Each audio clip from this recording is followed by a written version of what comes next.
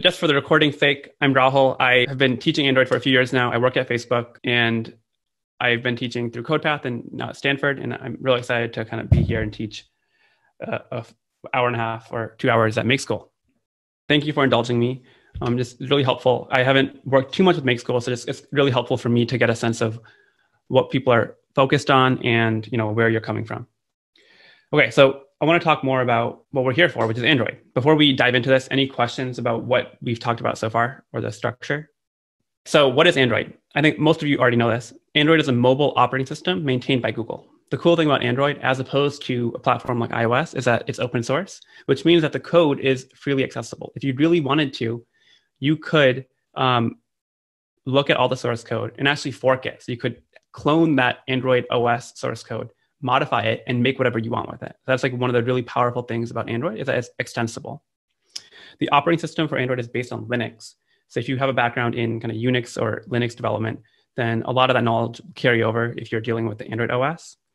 What we're here for is app development on Android, right? So we're not really going to be too concerned about the internals of Android, but what we are concerned about is writing apps. And you have two choices for writing apps in Android, either Java or Kotlin. So Java, all of you probably know this already. Java's a language which has been around for decades now, right? Whereas Kotlin is much newer. So Kotlin came out in the last maybe 5 or 6 years. And in 2017, that's when Google officially announced that Kotlin would be first class supported in Android, meaning that for all newer apps, Kotlin is the recommended path for development rather than Java. Android is a huge ecosystem with 2 billion MAUs. MAUs stands for monthly active user. So this makes it the largest operating system in the world. And that's actually one of the reasons that I got attracted to Android, right? If you want to be able to reach huge numbers of people, really the only way to do that is with Android. So in addition to having so many people who use Android, there's also a thriving ecosystem, developer ecosystem around Android. So the Google Play Store, which is equivalent to the App Store on Android, that contains almost 3 million apps. So that gives you a sense of, there's so much functionality that developers have added into the platform and a lot of value that they're adding into the platform.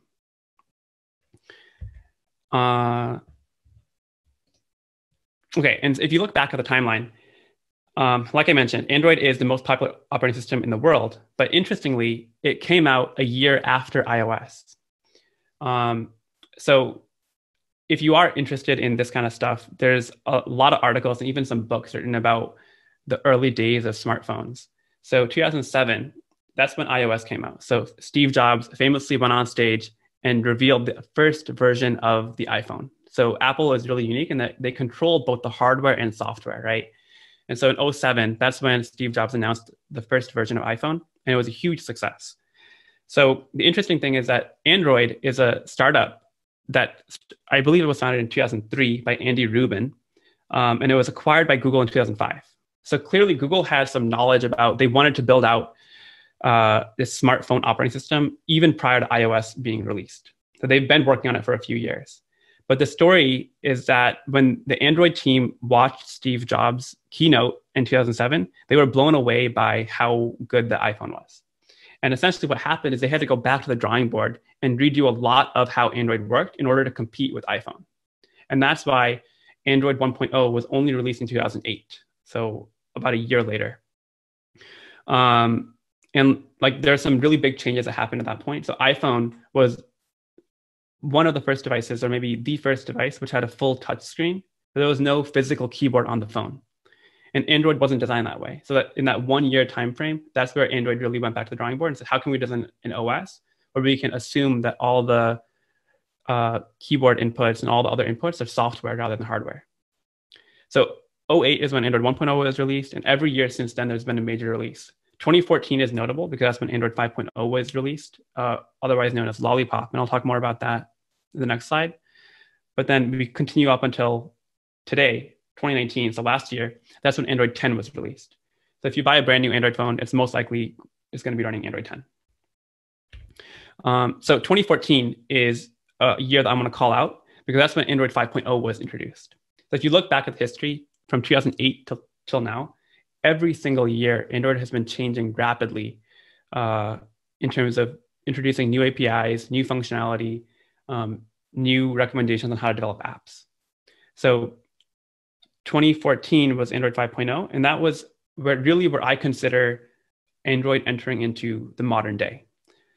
So 5.0 introduced material design, and that's something which Google finally provided guidance on color schemes, iconography, animations, on how you develop Android apps. So prior to 2014, if you looked at the general design of most Android apps, it was a Wild West, where people would be dealing with colors or navigation or icons in very different ways. And that really led to a broken experience where I would open up one app and my mental model of how to navigate that app would be totally different in another app. And so finally in 2014, Google came down with really prescriptive guidelines on how you design apps. And that's really what led to kind of Android being more aesthetically pleasing as it is today. The other major improvement is something called ART, which is Android Runtime System, which is a vastly improved runtime system compared to what was there before.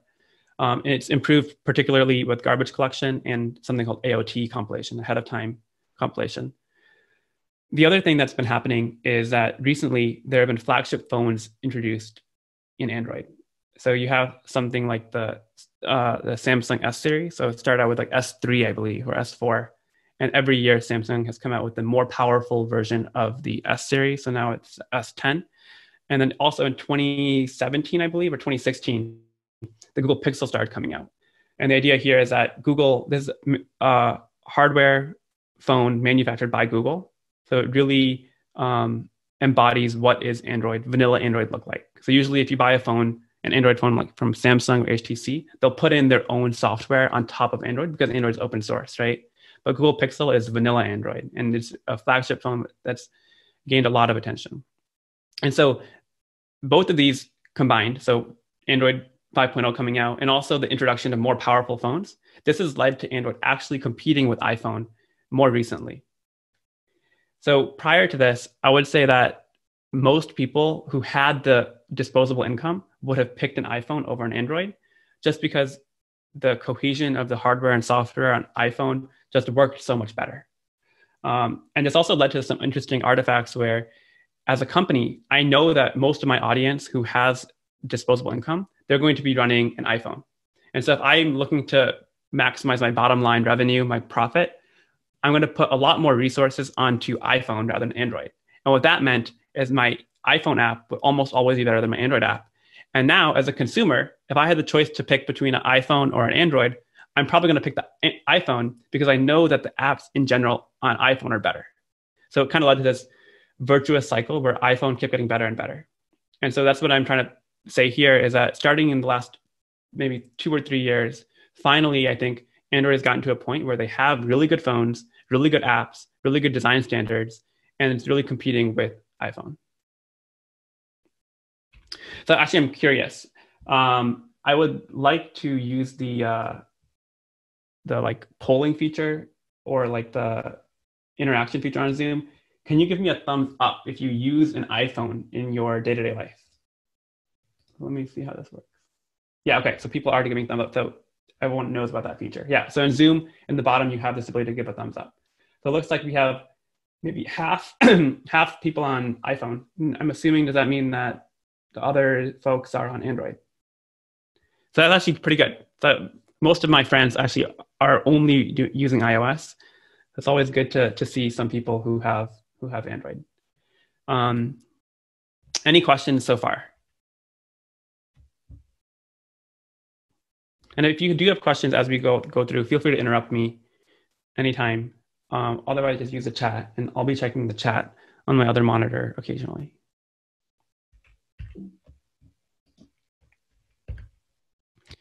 One of the other really cool things about Android is that it's a totally open ecosystem, right? And we talked about that earlier. So not only do you have Android developers who make mobile apps, and the majority of Android developers probably just make mobile apps, but you also have a thriving ecosystem with Android TV, Android Auto, Wear OS, and also other companies will also take Android and use it for their own purposes. And this is actually very close to my heart because Facebook Portal is the product I work on at Facebook. So Facebook Portal is basically a hardware video calling device. And what we've done is we have a whole team of firmware engineers who have taken Android open source, forked it, modified it so we can run on our operating system. And then you have a whole team of app developers, people like me, who build custom apps for our operating system. And so you can kind of think of it like Android development, but it has some unique quirks because we have a custom operating system. So literally the reason I have my job is because I'm an Android developer. And Facebook Portal is Android based. And so you have the ability to transfer your knowledge that way. Like there's no way, if you're an iOS developer, for example, there's no way a company like Facebook or another company could fork iOS and build out their own modified version of iOS. That just wouldn't be possible, right? So Android has this flexibility of being able to not only do Android development, but also development in adjacent areas like Android TV or Facebook Portal. So really at the end of the day, why should you care about Android development? Even if you don't decide to be a full-time Android developer, I really strongly believe that having a familiarity with Android, that will allow you to compare and contrast the approaches of different platforms. So a lot of you mentioned that you are iOS focused, right? And that's great. I think there's obviously not only a need for Android developers, but also a need for iOS developers. But I think the value in being able to learn Android is that when you think about things like, okay, how do I make a network request? How do I display a list of items? If you can talk about how you display a list of items on iOS and Android and think about what are the pros and cons of each approach, that will make you a better developer, right? The mark of seniority for developers is having an opinion about what architecture or what approach is good, right? And the way you develop that opinion is by being able to look at how different platforms are approaching these technical problems. The other thing about Android, which I really appreciate, is that the development tools are very free or are very cheap or totally free. So I have a few apps that are published in the Play Store, and I think the price might have changed, but when I became a developer a while ago, I paid like $25 or $30, and that was a one-time fee, and now I'm a developer for life. Whereas compare that to Apple. To become an Apple developer, someone correct me if I'm wrong, but I think the price is like $100 a year. So you have to pay $100 to submit an app, and then every year you want to keep that app in the App Store, you have to pay another $100. So it really becomes quite expensive. The other thing about Apple is that there's a human, an actual person who will review your app, and they have the power to reject your app if it's not deemed to be good enough. And so I have an app on the Apple Store as well, and that was something I did with a team. So that was an interesting experience to publish that. But I also tried to do like a quick side project on Apple. I published it, and I got rejected by the person who reviewed the app, saying that it's a lack of functionality. That was kind of upsetting because I paid like, whatever, $90 or $100 to become a developer, and then my app got rejected. But with Android, you don't have that problem because there's no human to review your app. It's a kind of an automated review process. So you submit your APK, which is the actual Android app. You submit it, it goes through some automated review, and a day or two later, it'll be out there for anyone in the world to download from the Play Store.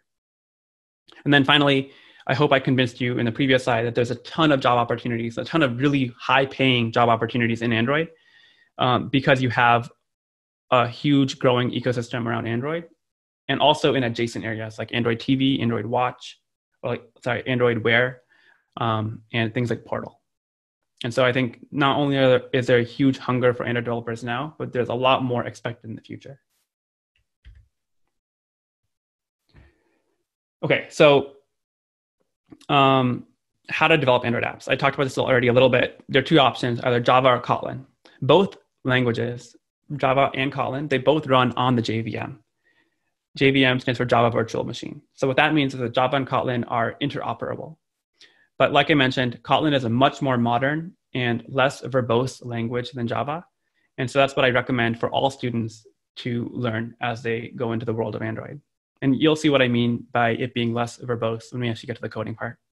So I have a link here. I'll share my slides after. I have a link here to the Kotlin documentation, so you can learn more about it. The documentation for Kotlin is amazing, which things like that make it really fun and easy to learn the language when you have good documentation, good examples, things like that.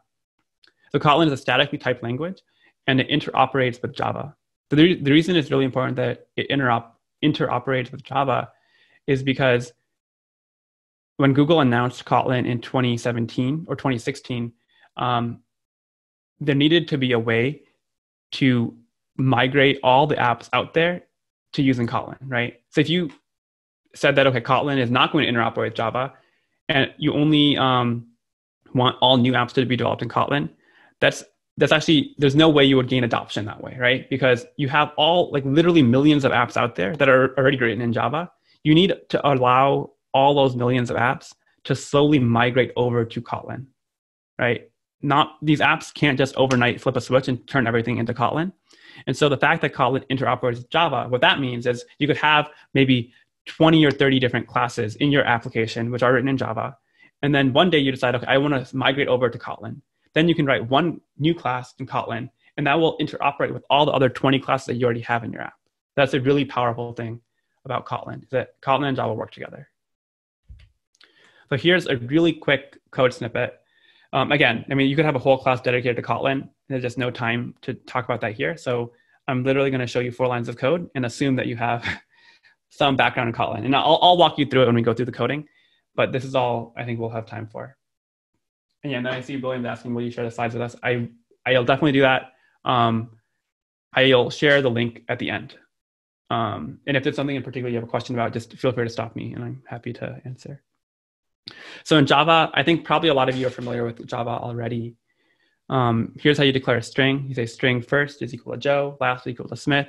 If you want to modify that Smith string, you can say last plus equals S. And then in the bottom line, I have a string text, which is concatenating Mr. plus the last name. So compare that to Kotlin. The first line is saying val first. So the first thing you'll notice is that you don't declare the type of the variable first. You declare it either as a val or a var. So just by hearing the name val and var, can someone tell me, like, what's the difference between a val and a var? So looking at this code example, right, we have val first, and it's a string, and it's equal to Joe. And then you have var, which is like variable last, is equal to Smith, and we're modifying last. So based on that code snippet, can someone give me a guess of why would I use val sometimes and then use var another time? Like, well, why would I use one over the other? Is val something that can be, or val is something that's immutable? Yes, exactly. I think Valerie, I think you're the one who said that. I think that's exactly right. So val, as you can see from this example, once I've set the value of val first to be Joe, at this point, val cannot first, that the variable first cannot change. I can no longer modify Joe. Whereas last is declared as a var, which means I am able to modify that variable, and I'm appending S onto Smith. That's exactly right. And we'll come across that again as we do the coding. And that last line I want to show you here, I say val text is equal to Mr. And then what I'm doing here is I'm doing string interpolation, which is, you can kind of think of it as the same as string concatenation. But Kotlin has a nicer way of doing this. So we're saying Mr. and then we're using $. And what that's saying is replace $sign last with the actual value of this variable. So last will be Smiths, plural. So the value of text will become Mr. Smiths. Okay, so any questions up till now? We're almost now at the coding part. Before we take our maybe 1 or 2 minute break, I would like to just talk about Android Studio. IDE is an integrated development environment. That's what you said. And Android Studio is the primary IDE to develop Android apps. So it combines a lot of really useful tools, such as your text editor, your debugger, and the ability for you to build and compile your app. All that lives inside of Android Studio. So it's really worthwhile to get to know Android Studio if you want to go deeper in Android, because you'll be spending the majority of your time in this application.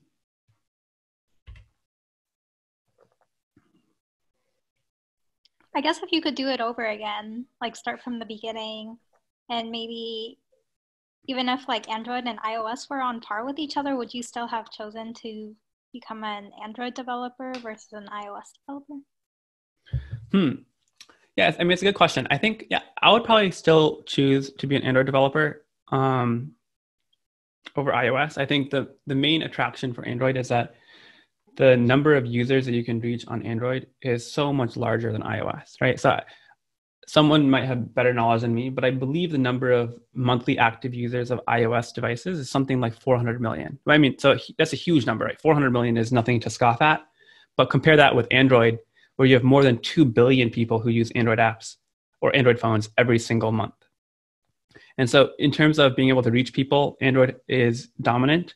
And also, like the job that I have working on Facebook Portal is due to my background in Android. So I actually feel very lucky that I picked Android because there are so many opportunities in the world of Android. And I think those will continue growing because if you look at the people who are coming online in the next 5 years, like predominantly people who are maybe more economically disadvantaged or in third world countries, they're primarily going to be using Android. They're not going to be using iPhone because iPhone is too expensive. So I think that there's a lot of potential with Android going forward. What I want to do now is actually code an actual application with all of you. If you've done the environment setup, you're happy to follow along. But if you also don't want to follow along, meaning you can try and code the game with me as I'm doing it. I'm going to do it from scratch. If you don't want to do that, that's also totally fine. I'll share the code that I'm writing with you at the end, along with the slides. So up to you how you want to take this. But the game that I want to build with you is called Memory or Concentration, depending on kind of where you're from. I grew up playing it called Memory, and this is a screenshot of the app. Just curious. Give me a thumbs up if you have heard of this game or if you've played this game. Okay, cool. So it looks like we have a few thumbs up. Let me give a quick background just so we're on the same page. The idea of Memory is that you're going to have a bunch of cards that are face down, and you want to find pairs of cards that have the same image. Okay? So all the cards start face down, and you flip them up 2 at a time. And if they have the same image, they remain face up. If they're not the same image, you turn them back down again. So the reason the game is called Memory or Concentration is because you need to have a really good memory about where previous cards that you flipped up were. So when you see them again, you see the other matching pair, you know where to look for the other one. The game ends when you have all the cards face up. And of course, the objective is you want to be able to flip all the cards face up in as few turns as possible. Okay, so let me show you, this will make more sense if I actually show you a demo of it. So here's what we're going to build, okay? This is how what you're looking at here is Android emulator, right? The game starts out with 8 cards, all face down. And so if I tap on one of these, it's a plane. So now I have no information to go off of because we're just starting the game out, right?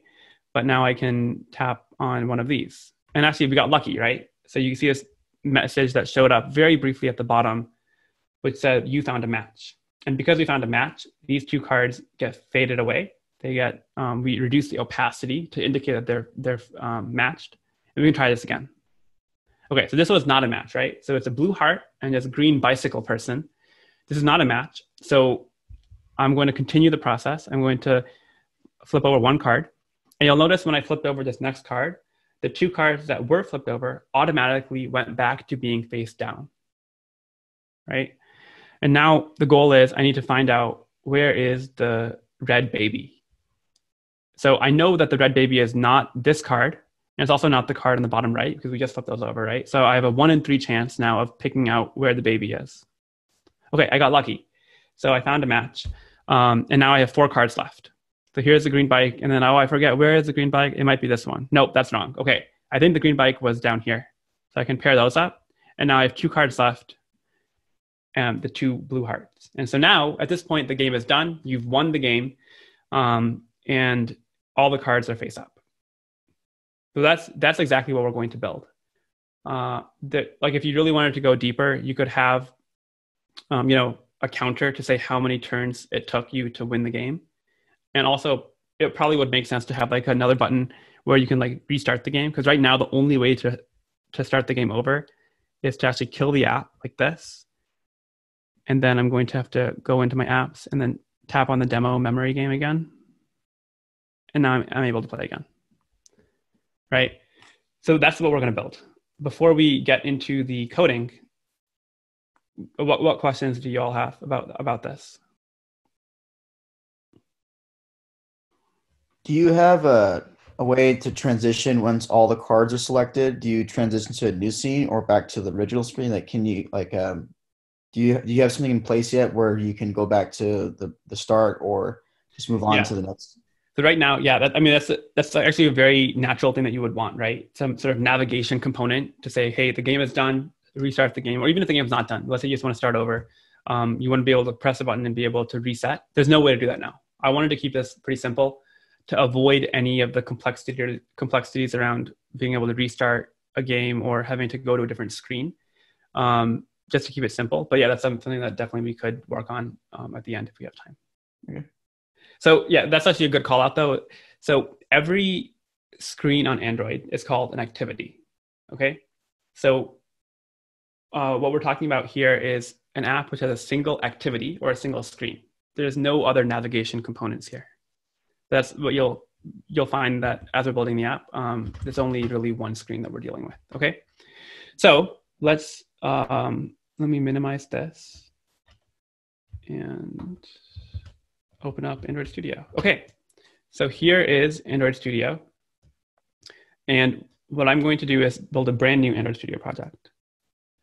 We're going to pick empty activity, which just means the simplest possible activity. I'm going to call this memory game. The language will be Kotlin. Make sure you pick Kotlin and not Java. And then the minimum SDK, I'll leave as a default as 21.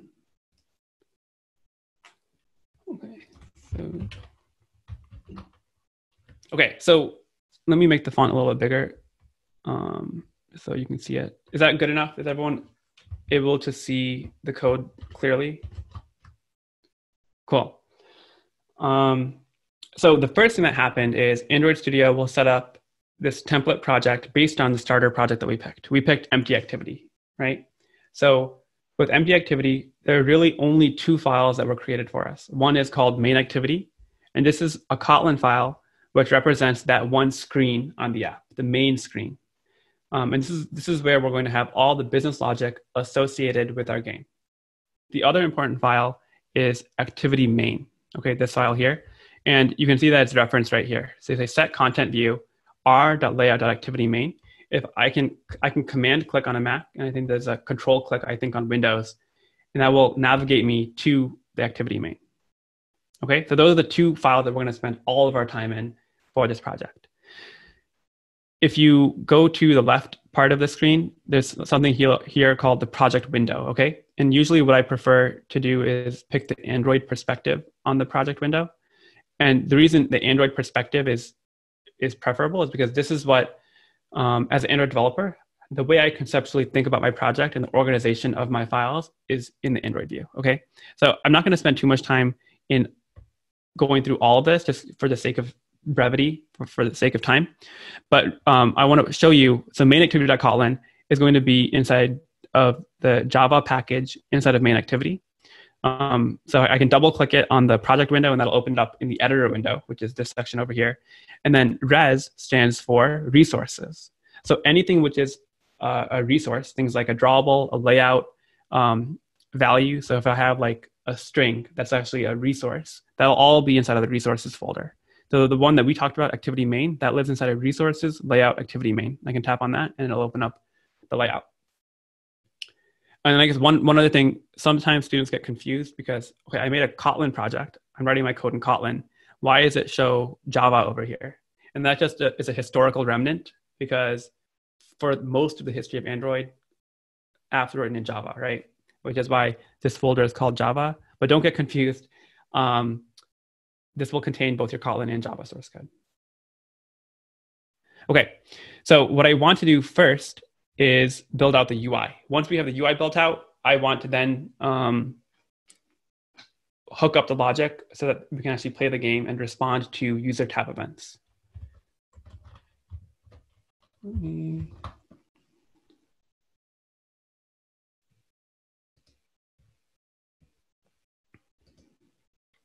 So here's like a quick intro of what you want to learn from this demo.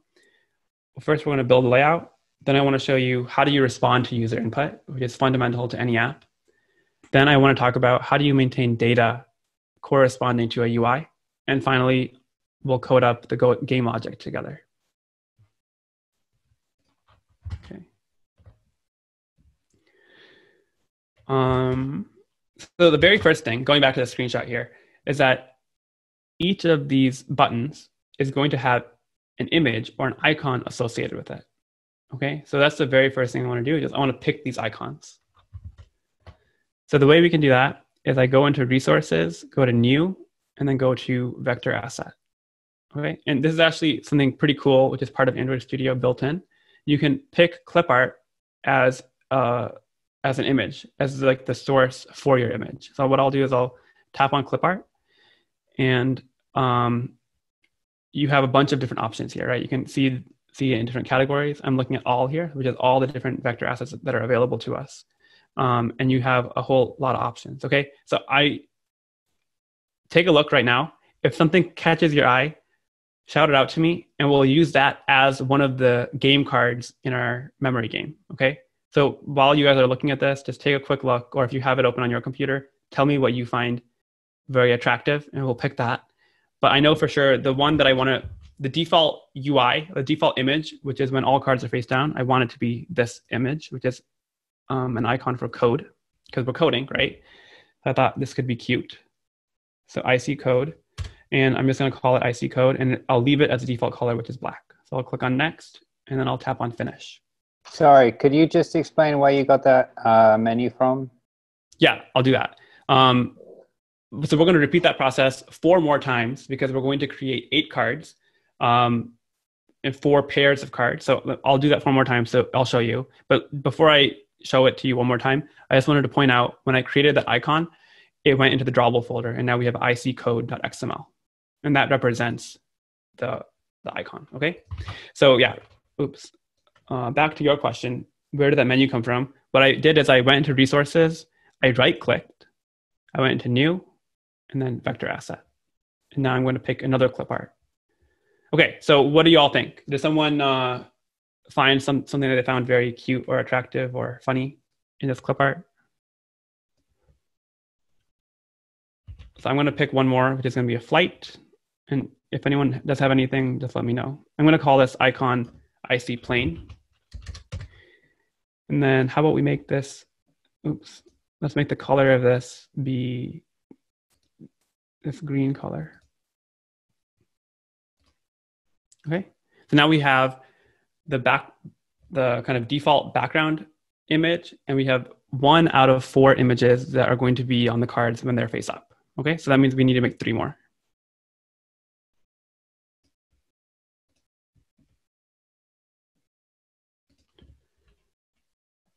Any thoughts? Otherwise, I'll keep going with whatever I have. Sorry, someone was saying something? Go with the lightning bolt. Let's do it. So where was that lightning bolt? I think it's at the top. Or, let's search for it. So the weird thing about this is that sometimes the naming of these clip art icons is super weird. Let's try lightning. Nope, it's not there. Could it be charge maybe? Nope. Oh, I lost it. Lightning. Aha, here, flash on. So it's like, the names are not very intuitive, but okay, flash on. I'm going to rename this to be IC lightning. And then I want this to be a different color. So let's make this like, I don't know, blue. All right, so now we're done with 2 icons. We're going to make 2 more. New vector asset. How about a heart? Everyone, this is a very raw human emotion, right? Love. So I want to have one for the heart. And I see that, let me rename it to be IC heart. Okay, and then now after this, we have 1 more left. Anyone want to give me 1 more icon?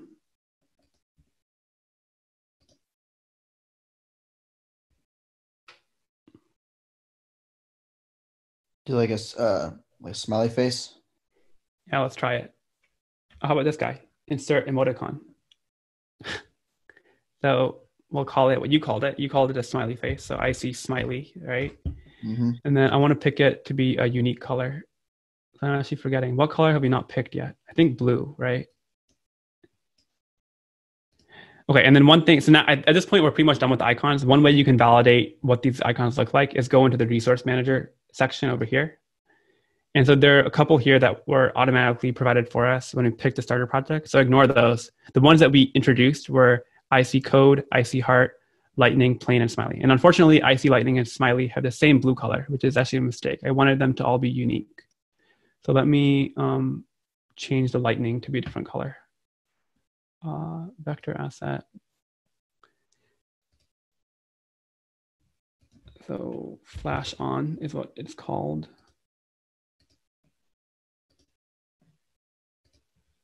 I think purple. I'll call this light because it has to be named something different. So IC light. And now that we have IC light, I'm going to go ahead and delete IC lightning. Okay, so now all these are different colors, right? So we're not actually doing anything that interesting here. We're just creating these icons so we can use them for our game. Now that we have these, let's actually construct our UI. So I'm going to give ourselves a bit more room here by minimizing the section on the left. And what we're looking at here is a design tab for the design section for our layout, okay? So you have an option to toggle here. So what we're looking at now is the design section. If I hover over here, this is the code section. So the important thing to realize about these XML layouts is that there's a relationship between the design tab and the code tab. So I'm going to tap into the code tab, and you can see that there's a constraint layout as the root element. And inside of that, there's a text view. And that text view contains this text called Hello World. So that is how we are seeing this UI. And actually, let me show you one thing that we can do just for kind of sanity checking purposes, is I'm going to click on this. I did the shortcut for running an app, which is Control R. And so basically what you can do is you can tap on this green arrow icon.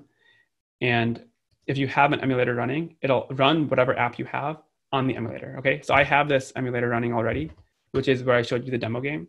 But I'll tap on this green arrow, and now, drag this over here. So do you all see this now? So basically this is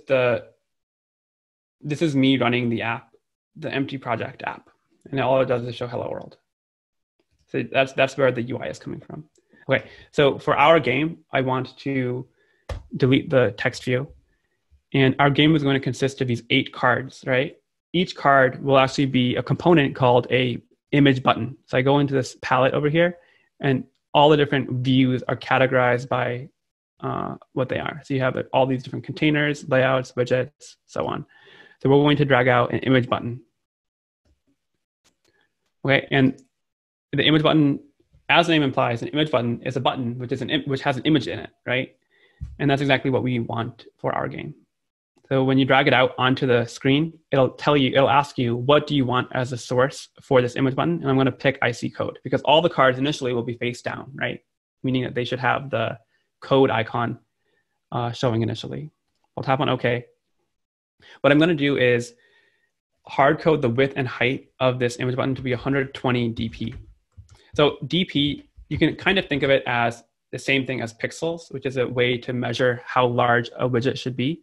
The reason Android uses dp is because dp stands for density independent pixel. So the reason Android uses dp as opposed to pixels is because there are many different kinds of Android phones, and the pixel density on different phones is different. So for example, if you have a really high-end phone, in the same area on a small phone where you might have 1 pixel, that higher end phone might have 3 pixels, right? And so if you were using pixels, then everything would be condensed by a factor of 3 on this high-end phone, which you don't want, obviously. So instead, you prefer to use DP, which will scale appropriately no matter the phone type. Okay.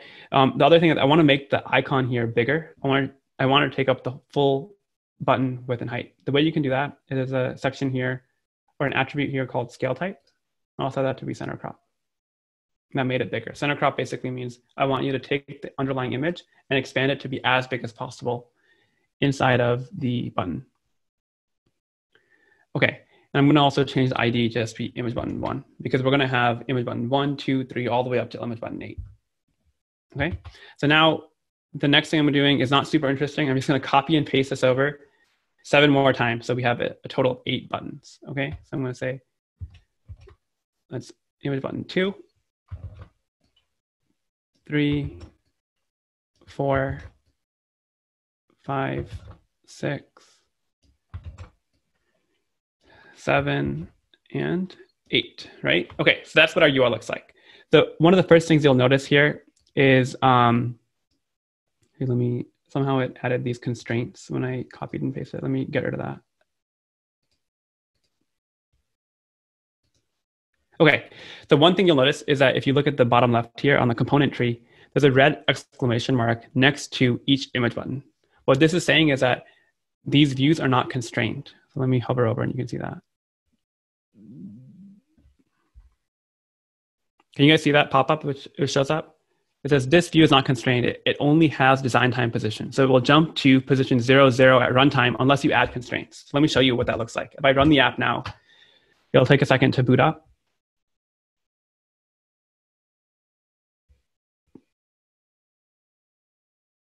Come on. Okay, so here's what the app looks like now. All these 8 buttons have been kind of glued to the top left of the screen because of this error, right? We need to, the idea of this root element here called constraint layout is that every position, every view inside the constraint layout should be constrained horizontally and vertically. So that's our job now, is we want to constrain each of these so that the constraint layout will know where to put it on the screen. So I always start with the top left element. And what I usually do is I constrain it to the top end of the screen and the left end of the screen. So the way I did that, let me undo that and just show you. So if you hover over the edges, you have this ability to create a constraint. That's what this is called. So I'm going to create a constraint and attach it to the top end of the screen. And I want to make this be 24 dp away from the top. And then I want to do something similar for the left end of the screen. So I'm going to make this be 48 dp from the left end of the screen. So as soon as I did that now, you can notice the red exclamation mark next to that first image button 1, that's gone away. And this is an indication that this view has been properly constrained. So now our job is to do the same thing for all the other 7 buttons so that all of these red exclamation marks go away. The way I'll do this is by constraining views relative to the view that we've already constrained.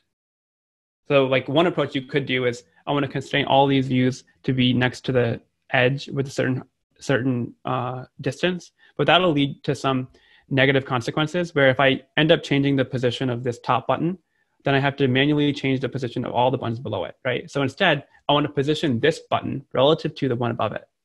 So what I mean by that is I'm going to select these 4 image buttons, and now there's an option here where you can align certain parts of it. So what we care about is we want to align the left edges of these 4 buttons. So do you see what happened here? So what Android Studio said is, okay, you want to align the left edges of these. So that means that I now know horizontally where to put each of these buttons, and they should be aligned to this top one. So now we've constrained each of these 4 views horizontally. We also need to constrain them vertically. The way we'll do that is by positioning it below the view above it. So I'll just make them 24 dp below the button above it.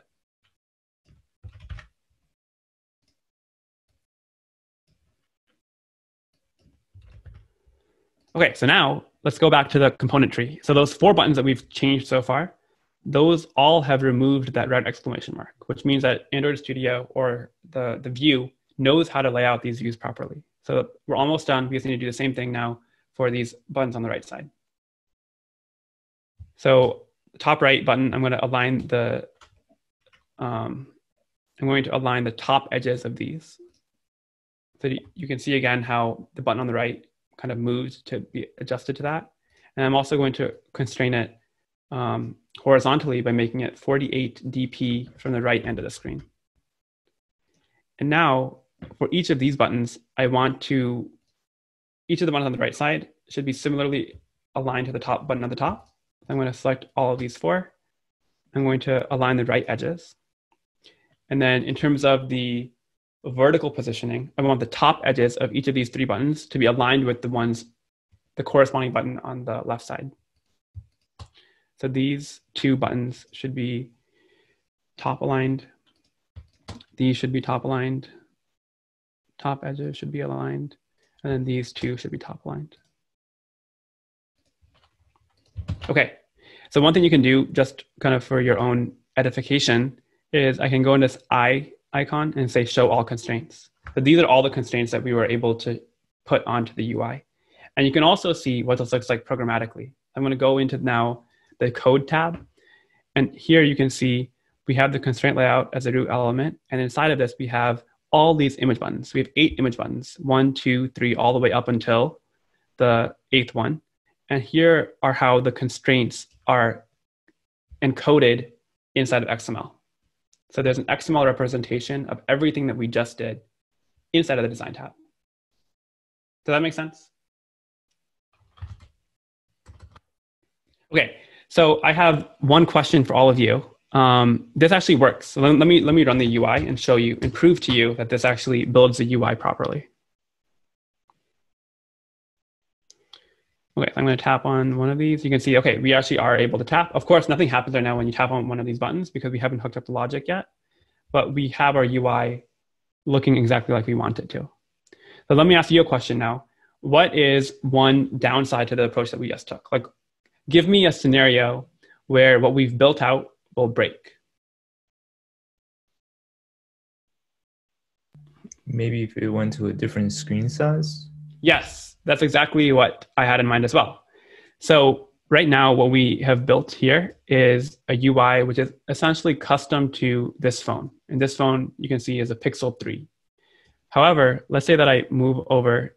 I went to this dropdown in the UI, and let's say I preview how this looks on a tablet, right? So, I mean, it looks okay, but not great. Like, you definitely want to be able to adapt your screen UI according to the width and height of your screen, right? So this is definitely one of the failures of how we've approached this. So let me go back to a Pixel 3. And actually, a really easy way of showing this failure is let me rotate the phone, and you'll see what happens.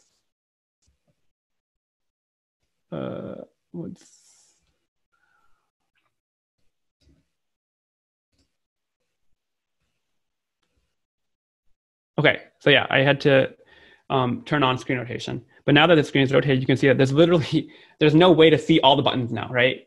And the reason is kind of logical. We've put a spacing of 24 dp vertically between each button, but when your phone is in landscape mode, as it's shown here, there's simply not enough room to show all these buttons. So that's a really good point that, okay, we're not really showing this UI properly.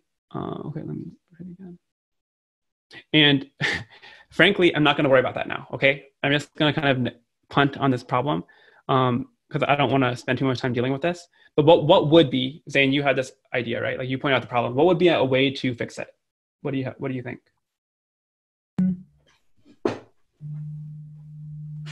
Maybe set the constraints differently.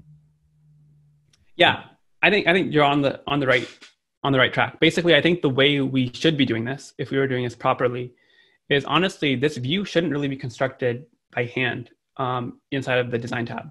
Really, what should happen is programmatically, we should be measuring the width and height of the screen. And based on that, we should do some math to lay out these 8 buttons on the screen. So we should actually check, is the width longer? Is the width larger than the height of the screen? And if so, that should dictate how we lay out the buttons.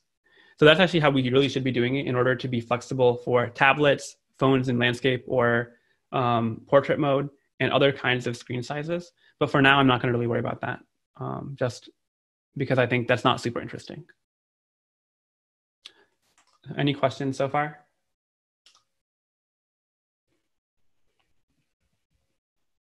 Okay, so now that we've finished making the layout, all the remaining time that we have is going to be spent in main activity.kotlin. And this is where we are going to write the business logic. Just going back to the slides that I have, what we've done so far is built the layout. What I want to talk about next is I want to show you how do we respond to user input. So there's only one way for the user to interact with the app in what we have, which is the user taps on a button, right?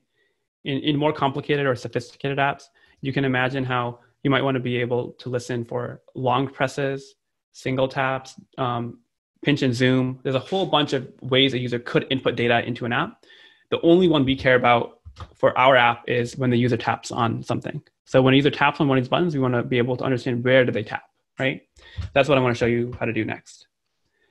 So the most obvious thing that we need is we need to get access to these 8 buttons inside of main activity.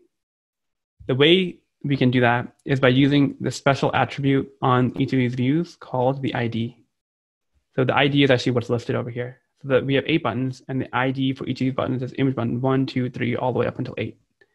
So getting access to the view is as simple as typing in the ID name. I'll say image button 1, and you can see that Android Studio helps us with autocomplete. I'll say image button 1, and there's a method on this object called set on click listener. So that's actually the first suggestion that Android Studio provides to us. And then what you're seeing here are curly braces, okay?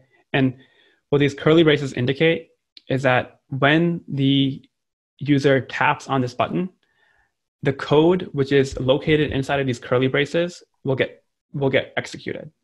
This is an example of event-driven programming, right? And I'm sure a lot of you are familiar with this paradigm.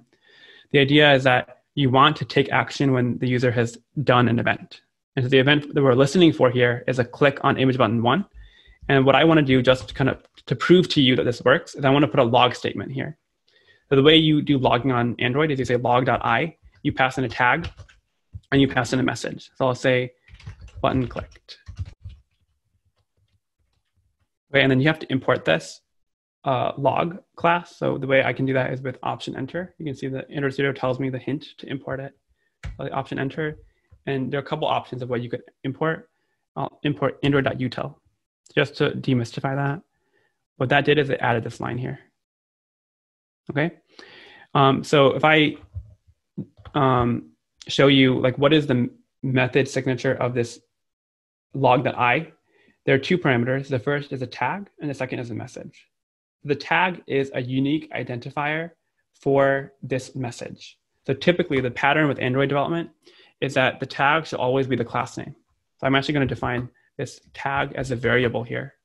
The private const val tag, and it's going to just be the same exact thing as the class name. Okay, so now the errors have gone away. All the red underlines have gone away.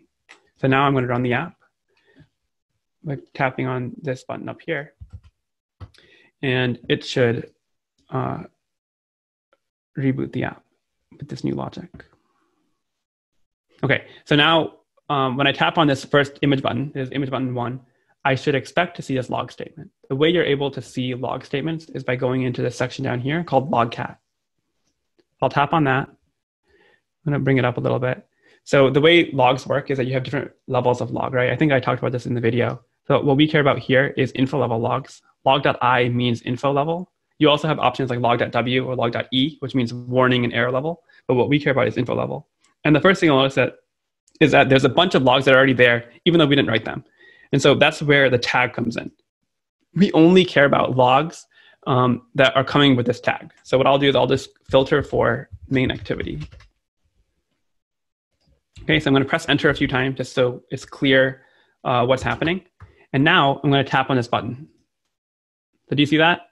At the bottom here, I tapped on the button twice, and I see this log statement twice. So I keep tapping it, and I get more and more log statements.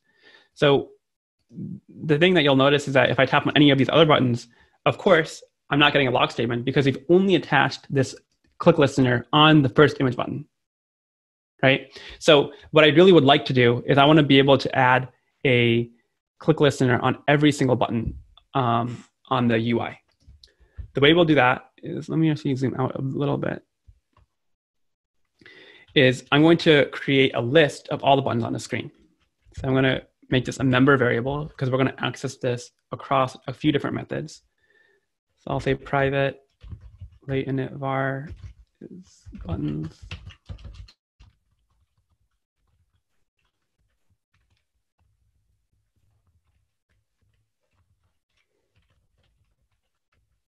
Does it make sense what I'm doing here? I'm declaring this as an instance variable. The reason I'm declaring this buttons variable outside of the onCreate method is because eventually I'm going to write a few other methods, and we're going to access this variable in those other methods. And so in order to be able to access it across multiple methods, I need to have it as a member variable, like defined at the top level of the class. And the type of this, so Kotlin is statically typed, which means that every variable must have a type. We're declaring the type of this variable to be a list of image button. So image button is a thing, is a view that we dragged out onto the UI. So we're making a list of image buttons. And so here is where we're going to declare what is the contents of this list of buttons. And the way we'll do that is by simply adding in the 8 different buttons that we've added. So image button 1, 2, 3, 4, 5, 6, 7, 8. Let me fix these up.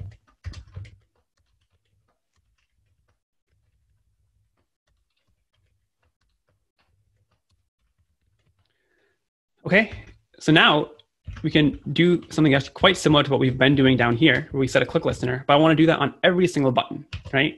I'll say for button in buttons, I'm going to put this stuff up here.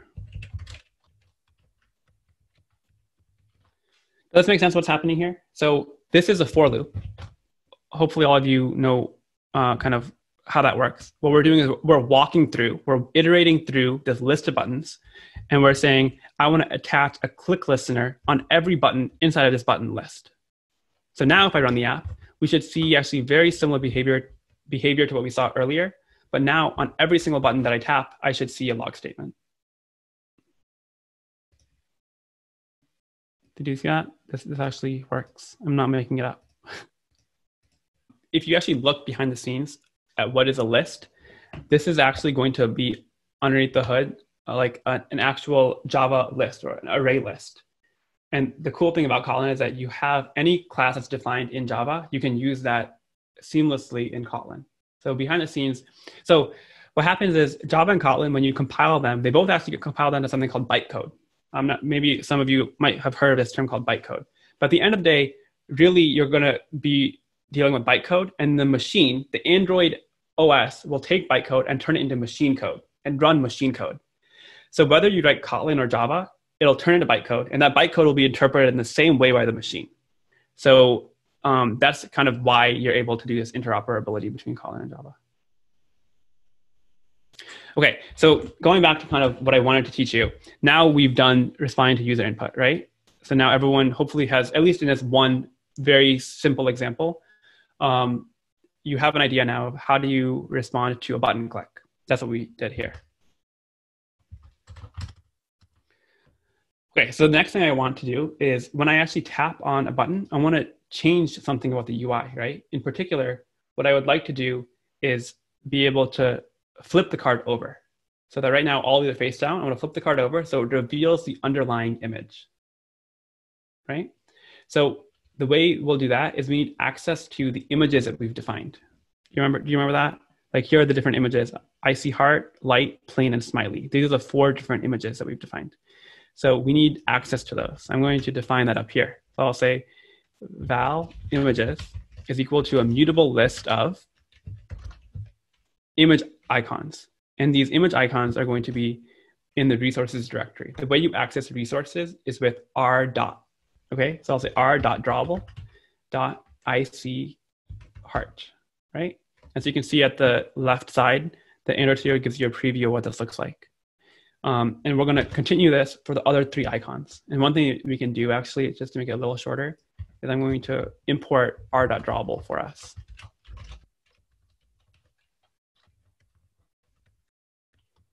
So I'm just saying import, here's the package name, and import r.drawable.star, which means that we don't have to explicitly import each different icon. I can just say icy heart. Okay, and now I can do the same thing for the other icons that we have. I see light, I see plain, and I see smiley. So now you can see on the left side, the 4 different icons that we have here. So what we actually want to do is we have 8 buttons on the screen and we have 4 images. So what we really need to do is double up these images. So each heart should be added twice, each light should be added twice, and so on. The way we can do this gracefully is images.addAll images. What this is doing is add each image twice so we can create pairs. Okay, and then one more thing I want to do is the game wouldn't be that interesting if the order of these images was always the same, right?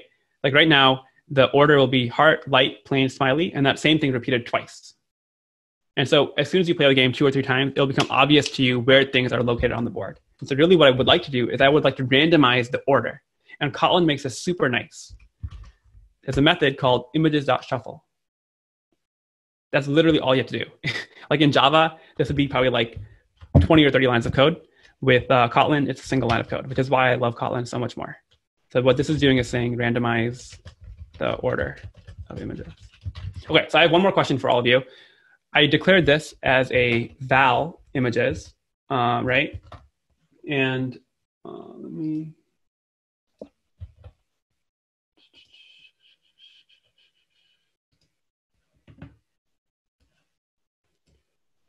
Right, so I declare it as a val images, and it's a mutable list of these different things. And I think, I forget if it was Jessica or someone earlier had mentioned to me the difference between a val and a var, right? A val is something that cannot be mutated. It can't change. But here, I'm actually saying images.add all images. So I'm actually modifying the contents of images, and I'm shuffling the contents of the images. So can someone explain to me, how am I able to declare images as a val, but I'm still able to modify the contents of it? Can someone explain that to me?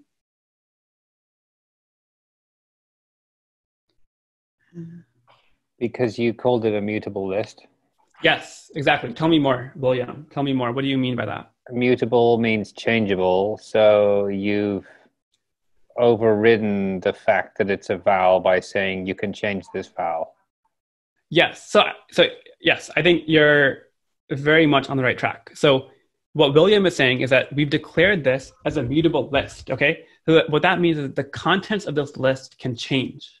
And that's why we're allowed to do images at all. However, we're not actually changing the meaning of val or var. Those still have very precise meanings. But so they mean something. I have a question. Uh-huh. So because this is still a val, does that mean you can't change the fact that it's a mutable list, but you can change what's in the list?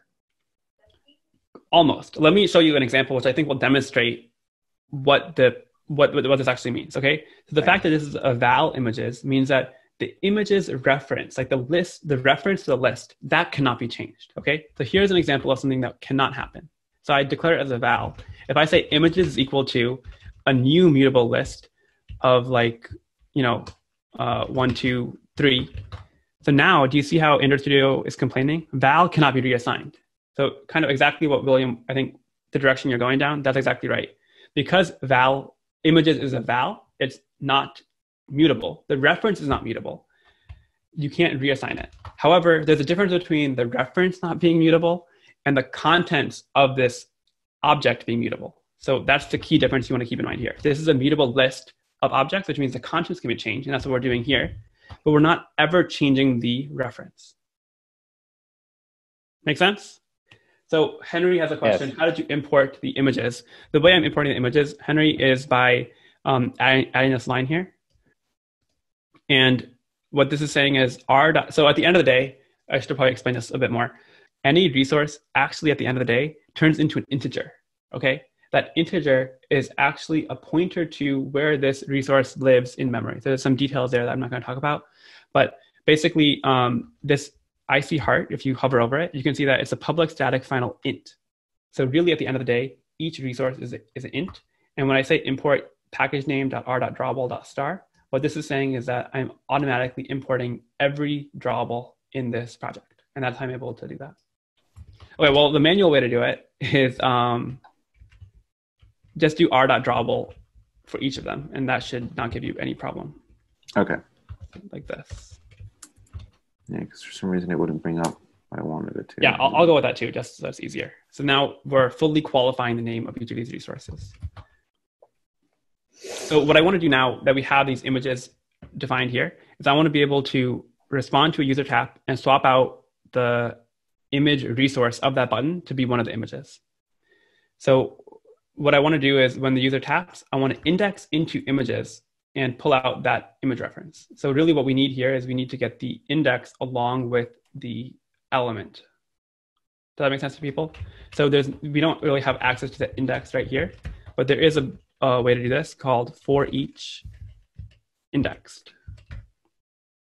So what we're doing here is we're doing the same exact thing. We're iterating through the list of buttons, but in addition to giving us the actual button, we're also pulling out the index. So now I can do the same thing down here. And now I can say button dot set image resource, and I'll say images dot index. Okay, let's try it. I'm running the app. So this should come up again. And now when I tap on a button, I expect to see the image resource change. Cool, that looks great. And if we've done our job properly with setting up images here, what we expect to see is that when I turn over all the images, we should see exactly two copies of each of these 4 drawables. Does that make sense to people? Amazing. Do you see that? So now we have a pair of each of them. Okay, so we've actually implemented a lot of logic already of being able to do a user turn. Our job now is to implement the game logic. Here's the next thing I want to do is there's a notion of toggling a card, right? So you flip a card over, you see the underlying image, and then I need to be able to flip it back, right? That's kind of the fundamental part of memory. So right now, if I tap on one of these, we're going in one direction. We're flipping the card over and we're setting the image resource to be the underlying image, but we're not able to flip it back to the code icon.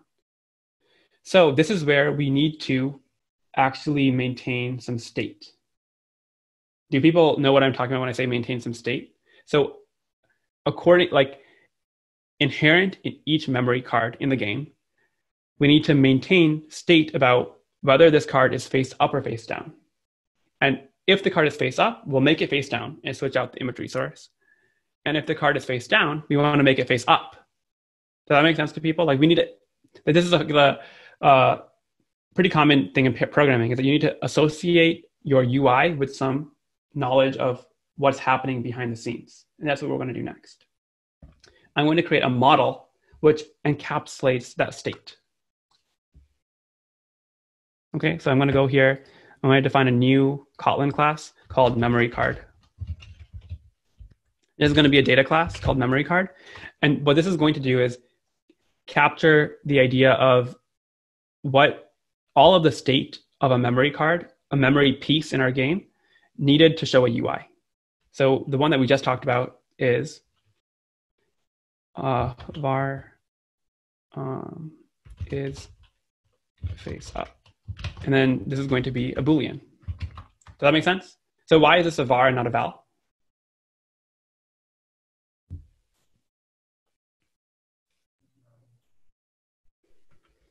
Why did I declare this as a variable, something that can change? Because the variable for Boolean is immutable. Because it has to change, because a Boolean is either true or false. Yes, exactly. So fundamental to the game of memory is that you're changing the state of these cards as face up or face down. So this is a mutable property, right? A card could be every card will be face down initially. So is face up is going to be false. When I tap on that card, it becomes face up. So we're changing this property. That's exactly why it's going to be a var. It's going to change. There's one more property that I care about for a memory card. Can anyone tell me what that is? So basically what I mean is we obviously care about whether a card is face up or face down. There's one more property about a memory card, which will define how the game works. What is that? It's another Boolean property.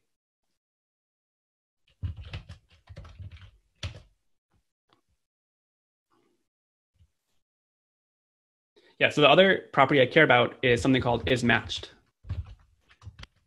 Right? So like similar to how we're flipping cards over, up and down, like flipping cards, toggling them in the game, we also care about once a pair of cards, 2 cards have been matched, we're going to set this property called is matched. And that will also change, right? Because initially none of the cards are matched. And then eventually by the end of the game, every card will be matched.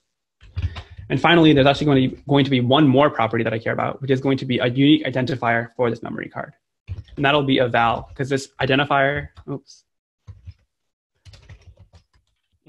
string, actually this will be an int. So basically what I'm trying to capture with identifier is a unique identifier for this memory card, so that when you pair up cards. So for example, we have two cards which have lightning on them, right? When those two cards are face up, I want to compare them. And the way we're going to compare them and check if they have the same image is by looking at this identifier field. Okay? So basically, in order to have this notion of being able to toggle a card face up or face down, I want to create an associated memory card for every button on the screen. Does that make sense? So we have 8 buttons on the screen. For each of these buttons, I'm going to create a corresponding memory card. The way I'm going to do that is I'm going to say buttons dot for each, buttons dot indices dot map. And I'll explain what this means.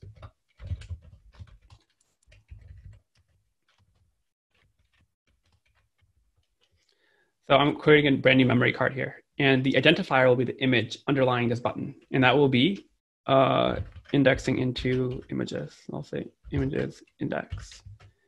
And then is face up and is matched. Initially, when the game starts, both is face up and is matched are going to be false.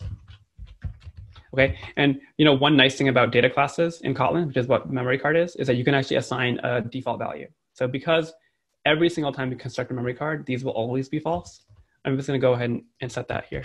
Okay, false.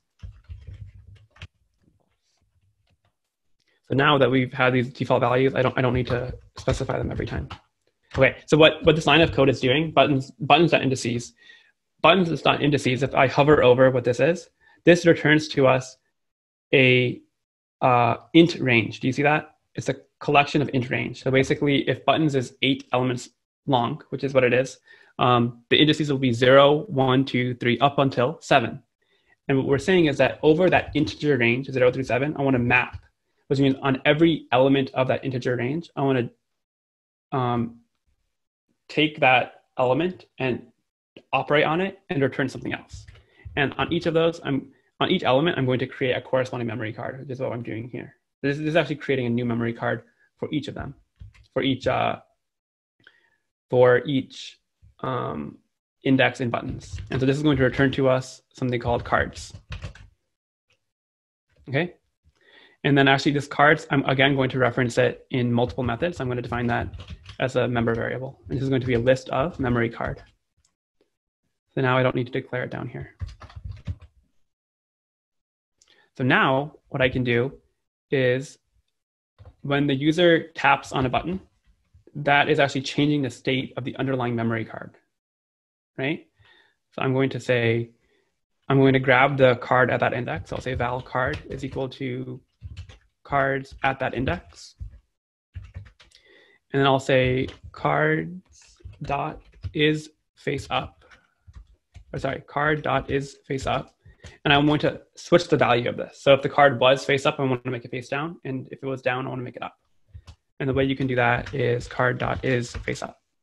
Does that make sense to people? So now that we've modified the value of card dot is face up, I can use that to decide what to show on the image, on the button. So I'll say if the card is face up, then I want to set the imagery source to be the image that we defined. And otherwise, if the card is face down, I want to return it to the default value, which is that code icon. So I'll say button dot set imagery source of r.drawable.ic code. Okay, let me try this.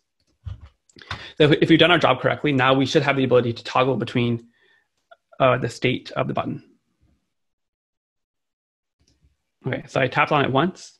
If I tap on it again, you can see that it returned back to the default state. And then similarly, you can do it for all of these. There's a little bit of a lag. Sorry about that. So let me try it again. So I tap on one of these. You can see I can repeat this process indefinitely.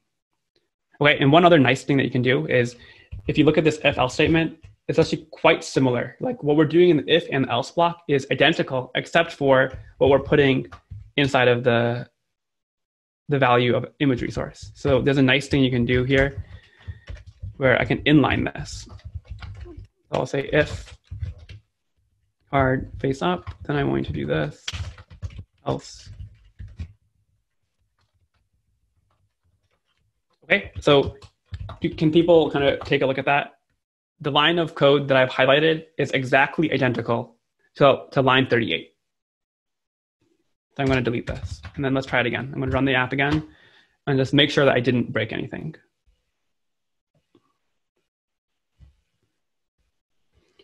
Come on.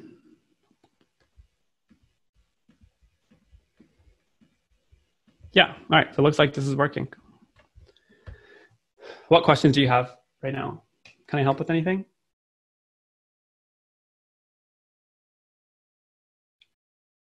Okay, so we're almost done actually. We have about 15 minutes left, I believe, until our workshop ends. I think we can finish this in 15 minutes. So the way that I'm going to implement this program, so let me frame where we are, okay? So right now we built the layout. Everyone has done that. We've responded to user input. So we're able to figure out when the user has tapped on a button. And we've now done the third step, which is maintaining data models. Memory card is a data model which encapsulates all of the knowledge or attributes of a game piece in our memory game. So the final step is I want to show you now how to build out the game logic. And the game logic is where we actually flip over a card. And if we have another card flipped over, we want to check the value, the images on those cards. And if they match, we leave them face up. Does that make sense? Everyone knows where we are and where we're going? Yes. Okay, amazing. So the way I'm going to do this is in 2 steps. So the first thing I'm going to do, whenever a user taps on a card, I'm going to update the underlying models. Okay, and I'm going to delegate the work of that to be a method, which I'm going to call update models. I'm going to have Android Studio help us to create this method. Okay, after we update the models, I'm then going to update the views. And what I mean by update the views, I want to update the UI so the buttons are showing the proper data. So again, I'm going to delegate that work into another method called update the views.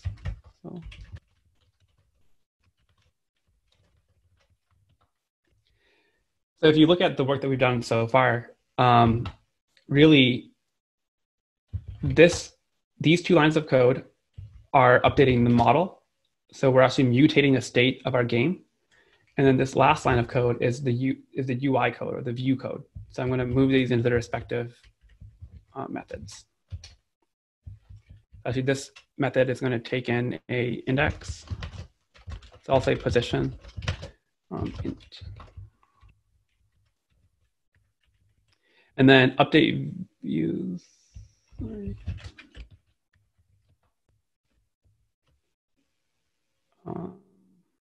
Okay, sorry, okay, so update models is actually referring to this method. So I want to change this.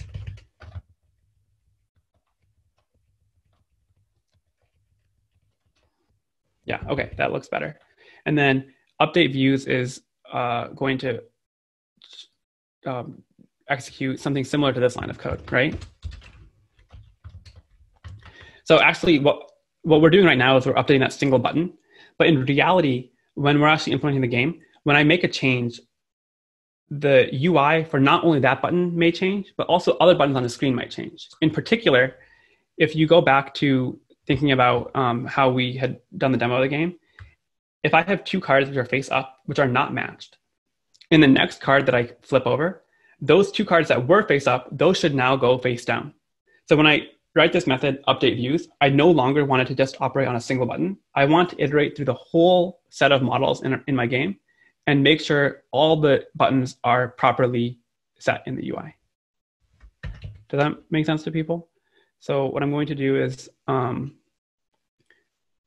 going to iterate through all the cards. So I'll say for card in cards,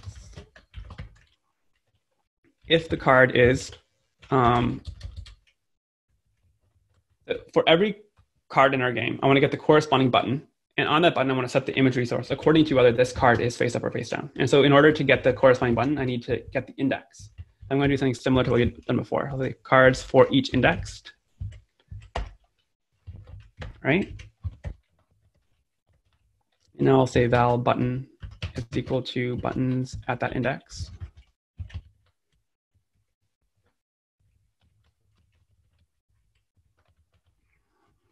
And if the card is face up, then the underlying image will be the identifier of that card, the card dot identifier. And then otherwise it'll be code, okay? So what I've done here is done some refactoring essentially, but I haven't done anything different in terms of the functionality of the program. So let me prove that to you by running the app. So I can go ahead and if I tap once on any of these, then I get to see the image and I can toggle back and forth, right? Okay, so that's all I've done. So now is the actual interesting part of the game, right? So this update views method is pretty much done. We're not gonna really modify it. Really what we need to do now is update models. So right now, for example, here, I flipped over 2 cards. When I flip over one more card, as soon as I flip that card over, these other 2 cards should have then become face down. So that is a logic I want to encode in update models. There are going to be 3 cases here. The first case is prior to me tapping on this button, there were 0 cards previously flipped over.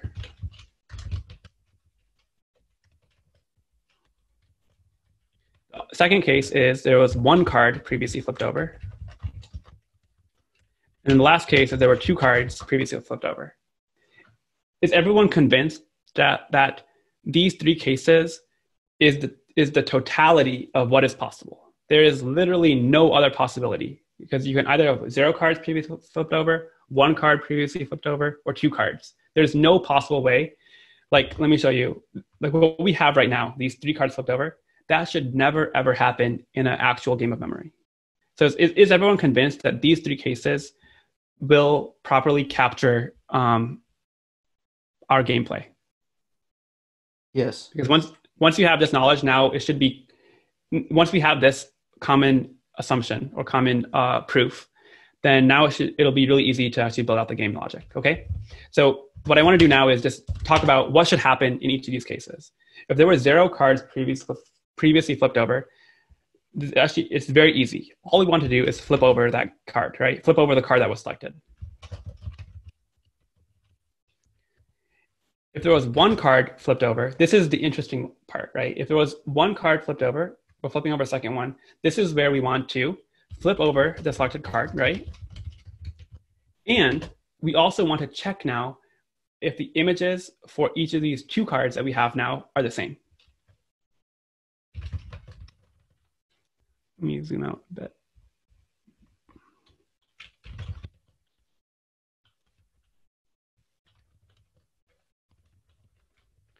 And finally, if there were 2 cards previously flipped over, that means that these 2 cards didn't match, right?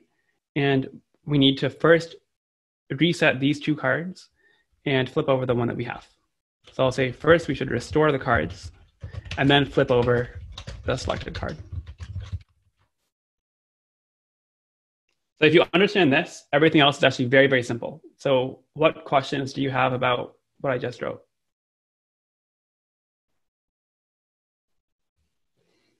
Okay, so now that we have understanding of this, one thing I'll point out is that cases for 0 cards previously flipped over and 2 cards flipped over, these are identical. And the reason is because I can just copy over this line, restore cards. So whether there were 0 cards flipped over or 2 cards flipped over, I'm going to just the first thing I'm going to do is I'm going to restore all cards to be face down. And then I'm going to flip over the selected card. So now, instead of having 3 cases we have to deal with, we only have to deal with 2 cases. Does that make sense? The other thing I want to point out is that this section here, flip over the selected card, that happens no matter what. If a user taps on a card and it's a valid move, we should flip that card over. So given that this happens, flip over a selected card, that action happens no matter what, I'm going to move that out of the conditional logic and have that happen unconditionally. Does that make sense? And actually one thing I just noticed is that this spelling of this is incorrect, position. Okay, cool. And actually one thing also I want to do is some error checking, right? So if the card is matched, then that means the card should already be face up. If the card is matched though, the user should not be able to tap on it. Actually, if the card is face up, So if the card is already face up, that's not a valid move to be able to flip a card back down. I'm just going to show a message saying toast, invalid move. And then we can return early. So toast is like an Android concept for just showing a very brief message at the bottom. So what we're saying here is I want to show this message, invalid move, for a short amount of time. And you might have seen this when we created a match. I showed this message very briefly. So that's what I'm doing here. Okay, so now we have 3 cases, right? And I've shown you how this case and this case are exactly identical, right? So the only one we have to worry about is whether there was 1 card flipped over previously or there were 0 or 2. The way I'm going to distinguish between these 2 cases is by introducing one more member variable called private var index of single selected card. This is going to be an int, which will initially be null. So note that this is going to be an optional int, right? That's what this question mark means. So it's a nullable int. So initially, there is no card selected on the board, which means that this is going to be null. That's why I declare this to have an initial null value, okay? So what I'm going to do is if, let me put this below the comments. If the index of the single selected card is null, what does that mean? That means that we are either in the first case or the third case, right? So that means that there were 0 or 2 selected cards.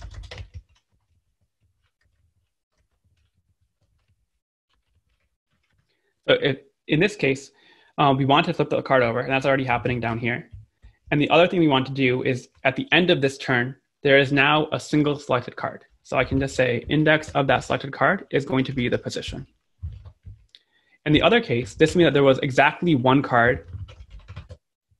1 card was selected previously. Right? And in this case, this is where we want to actually do the matching logic, right? So I'll say check for match. And then I'm going to set the index of the selected card to be null, because at the end of this turn, either there was a match, in which case the index of the selected card is null, or there was not a match, we should turn those cards over. But again, the index of the selected card is null. There is no single selected card at that point. So let me define this method. Okay, so this check for match actually should take in 2 parameters, one which is the index of the single selected card, and the other which is the position. So this is like position 1 and position 2. So the job here is we have these 2 cards on the board. We want to check if these 2 cards have the same underlying image, right? And the reason Android Studio is complaining is because technically index of selected card is a nullable property. So, but we know because we've checked it right here that it can't be null. So I'm going to just force Android Studio to stop complaining about this by putting in double exclamation mark. And if you're coming from a background in Swift, this actually might look somewhat familiar. Okay, but we have like a few minutes left. We're almost done though. Someone help me out. How do I implement this method? How can I check if the cards at these positions are the same?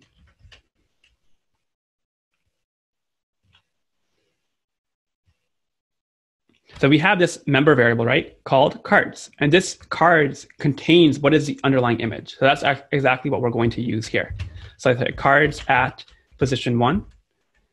If the identifier of that is exactly equal to the identifier at position 2.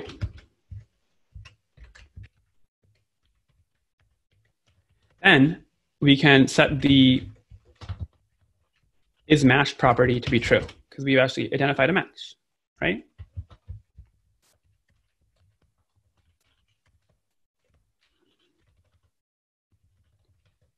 And we'll tell the user match found.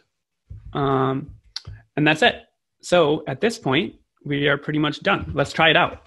I'm going to run the app.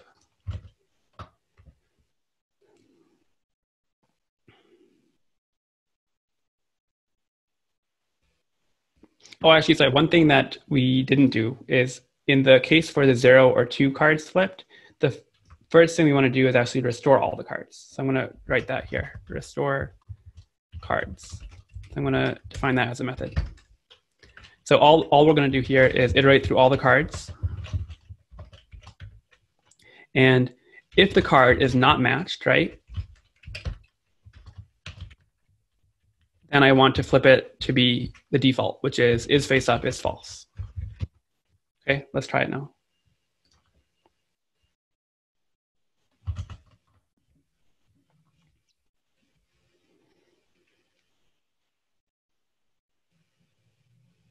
Okay, so I flipped over one card.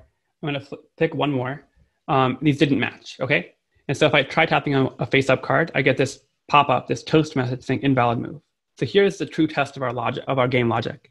If I tap on one more element, I should be, both these cards should be flipped over back to the default state. And there you can see it did. Cool, so it looks like this is actually working. So let's actually play the game and see if this works. So I have purple lightning here and a heart, airplane. I don't know if we saw an airplane before. Okay, that didn't work. A blue smiley face. I think that was here. Nope. I'm not doing very well. Okay, there we go. We have a match found. Heart, there it is.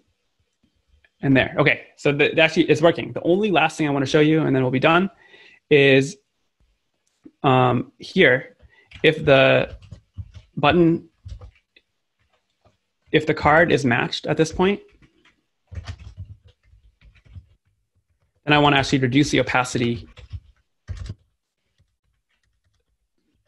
to be much lighter so that it's obvious that, you know, this card has been selected. And the way you can do that is by saying 0.1f, which is saying I'm on 10% opacity. So now that should be the whole game. Let's just play it one more time and then we'll be done. Okay, wow, I got lucky. I got an airplane match on the first move. All right, these didn't match.